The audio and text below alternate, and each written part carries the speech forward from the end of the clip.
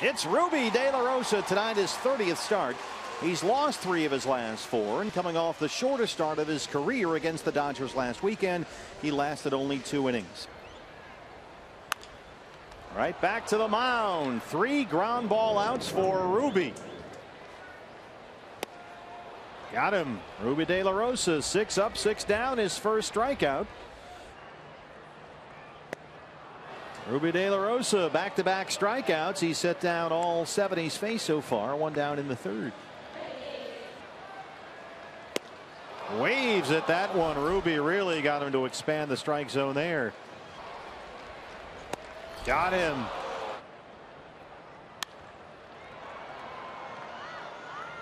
There's a ground ball out. 5 in a row set down by Rubby.